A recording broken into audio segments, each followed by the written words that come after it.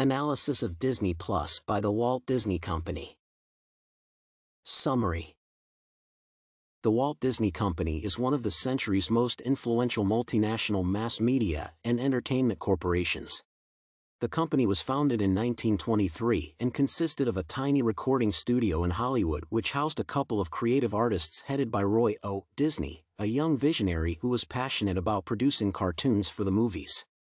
Later on, the company became more extensive and thriving because of its well-performing business models for television shows, immersive theme parks, themed merchandise, cruise lines, live action, and animated films. Its success made it acquire other leading entertainment companies such as ESPN, ABC, Marvel, Lucasfilm, Warner Bros. Pictures, and recently acquired 21st Century Fox. In today's business environment, Disney's volume and scope of influence are pretty unmatched. In 2019, the Walt Disney Company released a new streaming platform, Disney Plus. This platform was majorly focused on making all shows from Disney and Marvel, National Geographic, Star Wars, and Pixar available to the public and accessed from the same platform. After its launch, the subscription-based platform had Disney Plus originals, 7,500 television episodes, and 500 films of original Disney content. With the introduction of the Disney Plus platform, several external and internal factors have affected its ultimate success. They are also important when it comes to making major business decisions. Therefore, this paper will look at Disney Plus PESTEL analysis and the company's new marketing mix recommendations and changes to 7PS. Disney Plus PESTEL analysis. Political factors. The release of the Disney Plus platform took place at a rapidly moving and exciting time in political history. Even though politics are not directly affected by the platform's services, the political environment does indirectly affect growing businesses in today's world. Any business needs to consider the current state of the political unrest of a country before launching any new product to avoid losses. Economic factors. It was important for the Walt Disney Company to consider the pricing, timing, and marketing of Disney Plus. In 2019, before the launch of Disney Plus, the United States economic environment was facing increased consumer confidence in the dollar and low unemployment for its citizens. According to the United States Economic Outlook, the unemployment rate was at 3.7%, the lowest in history.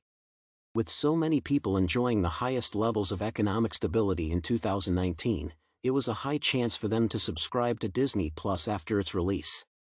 However, considering the economic impacts COVID-19 had on the world, many subscribers could have opted for tough purchasing decisions, thus unsubscribing from the platform's services.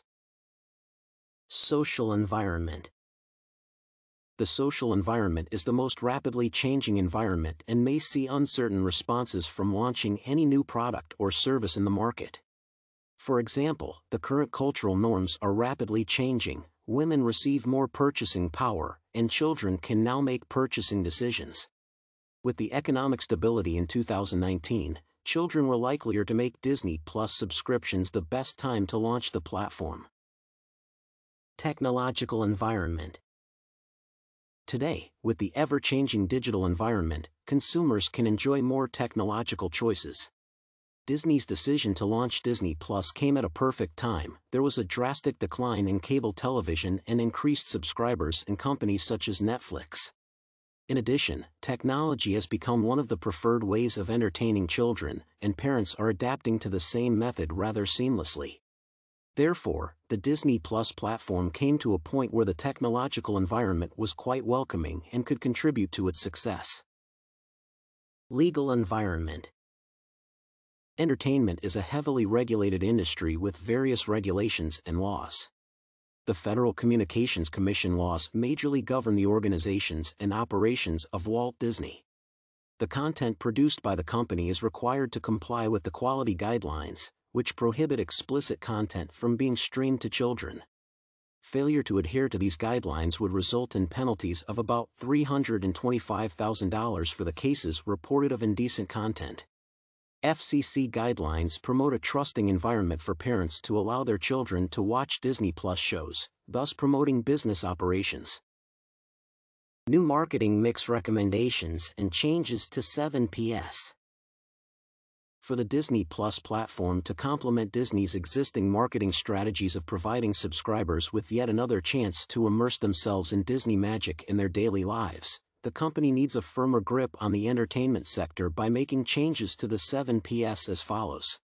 While making the necessary changes to the 7PS, Disney Plus will likely present enough value to customers to enjoy shows and movies at cheaper rates while also profiting the company. Price. Walt Disney used data from other competitors to set a price level that follows a competitive pricing strategy. The price was set at $6.99, which was lower than for most competitors. Some of the changes in the price would be the introduction of allowances and discounts in order to gain a greater market share. Product. Disney Plus should extend benefits for the purchase of its products to include delivery and credit. The new products should also be tested before it's fully commercialized. This increases the probability of the platform making good sales and avoids incurring losses. Place. Even though Walt Disney Parks are successful worldwide, thus reaching a lot of people and acting as advertising areas of what they offer, the company has not ventured into advertising in the African countries. The company should strive to create more Walt Disney Parks across countries in Africa, thus being able to advertise themselves more easily than their competitors. Promotion. Social media posts should be more relevant to their target audience, and the posts should encourage further actions by subscribers, such as sharing, which would enable them to reach more people. One marketing campaign that stood out was their trailer, which showed clips from very different Pixar, Lucasfilm, Marvel, National Geographic, and Disney. This idea brought a lot of enthusiasm to subscribers with an emotional score throughout. People. Their customer service works through the live chat and call option, which offers a variety of options for clients depending on their preferences. To improve their services, the company should provide its sales team bonuses for achieving their individual targets. The hiring process should also include training for its employees, which helps deliver value to its customers. Process. Disney Plus is available across multiple devices, including smart TVs and smartphones. This is one way of ensuring that it competes with its competitors in offering customers a variety of options to download content that can be watched while offline. For example, customers may watch their best shows on smartphones while traveling. After an individual subscribes by paying for a particular package, a verification code is processed and sent to the user via email, and a receipt is issued through the email address inbox. Physical evidence. The company should set up stores in countries that are not provided with Disney parks to reach more people and offer a shopper-friendly environment to encourage its customers to subscribe to their Disney Plus platform.